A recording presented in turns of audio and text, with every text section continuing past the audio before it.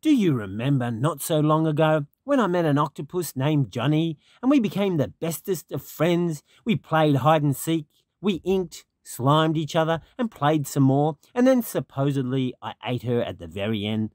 Let's see what the new crew think of that. G'day people, because we had such a wonderful response for this episode, or this little excerpt of an episode, I thought I'd show the crew to let them know what type of a person I am. Okay? A carer and a sharer, you might say. Alright, let's watch.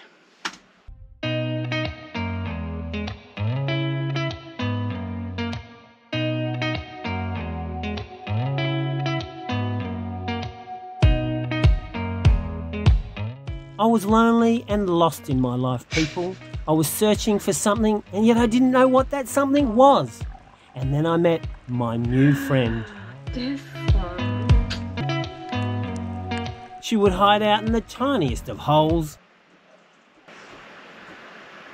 But it's wow. So cool. Whoa.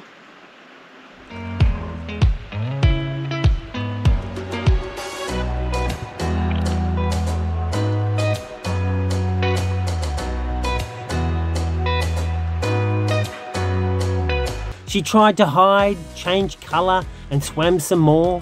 We was like peas and carrots, people. I named her Johnny.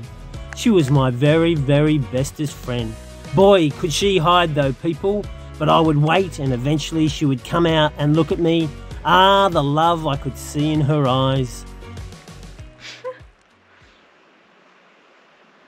How cool is that? Wouldn't you just love to have a friend like that? Jenny, you said? Cool. Johnny. Johnny. Yeah, from Forrest Gump. Jenny. Johnny. Yeah, but Jenny. John. Wow. The change of the color. I had so much fun that day. She was excellent. How long was it? Oh, hour. Wow. Easy. And then I had a crazy idea. I would go back and be with my friend Jenny again. Play the games we like to play, like hide and seek and who could slime the other the most. Yes, I would be complete with my new friend. So that's what I did. I went back. And she was delicious. I knew this was gonna come. Peter, okay. I knew it was coming. It was too nice. No. Everything was going too well. Oh, that's so mean. So what do you think? I think it's really sad. It is. Now, people, this whole episode backfired quite a bit. But look, what you see is what you get on this vlog. It's all off the cuff. There's nothing scripted. Unless it's stupendously obvious. And this is stupendously obvious. And I was simply having fun. If you look at the size of the barbecued octopus, it's about a third of the size of Jenny. And so I thought, it's so obvious. I mean, you'll get shocked at the start and go, oh, but then you'll go, hang on, there's so much difference in size, it's not the same one. So let me explain what happened. I did have fun with Jenny, and Jenny is still alive and well, and we might meet her, okay? We'll try to meet her, but, you know, they don't last that long, these octopus. That was a few months back. What happened was, I filmed this and it was all good, and I think that day or the day after or something, a little Guna Indian came up in a Kyoku. He had one octopus for sale. Right, and I don't normally buy octopus anyway. I don't normally buy seafood from them. I usually help them out with their spear guns, or I give them some rice or water or whatever like that. Anyway, they're in such desperate times here. There's hardly any yachts visiting, and they just need support. And so I bought it, and I gave them a tip as well. I think I paid $5 for one little octopus. And so I bought it just to support the local community. So it's not Jenny at all, okay? So the captain isn't that bad. Yeah. So that's the story. Boy, did I get a lot of hate mail that week. In fact, I still get a lot of hate mail. Well, it's diminishing. But that first week, oh my goodness. It's a bit like I insulted the Pope. And there's a whole bunch of Catholics jumped on board and wanted to lynch me.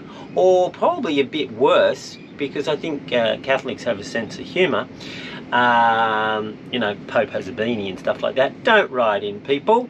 It was almost like I said something bad about the leader of the Church of Scientology, and he sent out all his minions to, you know, do harm, damage, kill, destroy, whatever. I mean, there was no real death threats, but they were just short of death threats. So people can get very emotional during these, well, during my episodes. I've seen that a lot. No doubt because of the popularity of that octopus movie. So you just have to take my episodes with a grain of salt, people. Don't get so upset.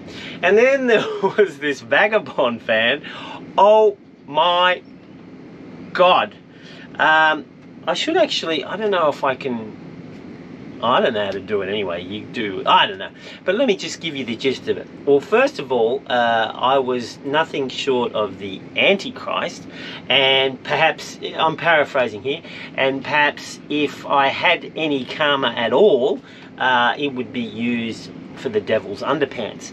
So it was a bit like that. It wasn't exactly in those words, but I'm reading between the lines. No, I didn't even have to read between the lines. It was pretty graphic. And then they spun off that, and obviously they've got a gripe about how terrible my vlog is.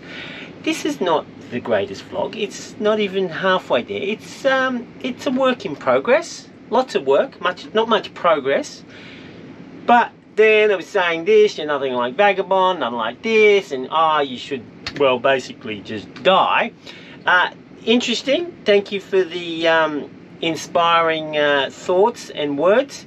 I think I might have written, you ought to write, you know, Christmas cards for Hallmark. And I think they retorted back with something even more vicious. But anyway, in actual fact, they were paying me a compliment. They said, you're nothing like Vagabond. Well, yes, we're not. And I'm so glad we're not. And not because I don't think anything bad about Vagabond. We're just not Vagabond. We're us, or me. And that's about it.